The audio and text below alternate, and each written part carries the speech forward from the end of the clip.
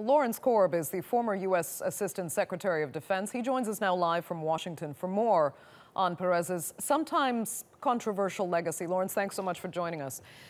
Peres is remarkable in that you can get two entirely contradictory, yet arguably correct views of the same man. He was a peacemaker, yet a hawk, who at the same time built Israel's nuclear weapons program. How do you see him? Well, on balance, I think he was very good for Israel and really good for the Middle East. Did he act in Israel's interests sometimes, which was go against the interests of other people, other countries in the region? Yes. But you got to remember, for example, he was the person who pushed Rabin to do the Oslo Accords. And had Rabin not been assassinated, we might not be having the problems that we have now. There's no doubt about the fact that, he set up the arms agreement with France, which led to the development of Israel's nuclear capacity. But again, I would argue that has probably kept us from having any major wars. You got to remember in 67 and 73, very, very many countries in the region attacked Israel. That hasn't happened since then. And I think in his later years, he tried to get, Prime Minister Netanyahu to be more forthcoming in dealing with the Palestinian situation. So, yes, he was concerned about Israel's survival in the beginning, and he took steps to make it strong. But on the other hand, once they were in a position to negotiate, I think he was the one pushing it.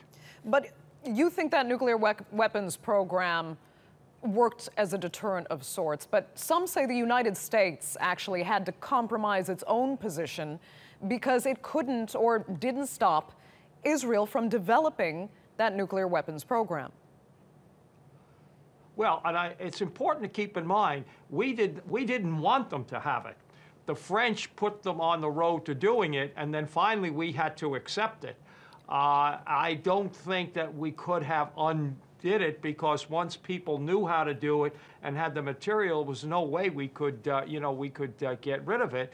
And after the 73 war, the feeling was, okay, let them have it for a while, here, so we won't have any other wars. Now, I think, what we need to do is you need to work on, getting rid of all the nuclear weapons in the Middle East, and hopefully, if the Iran deal continues to be successful, then we'll maybe be able to move a future Israeli government, to also join that. But they haven't done any testing or anything, on that. So really, I think right now it does, to a certain extent, help keep the peace there. But you're right, eventually it'd be great if we get rid of them all in that area. And also, as we're having a big debate in the United States, whether we ought to, adopt a no first use policy.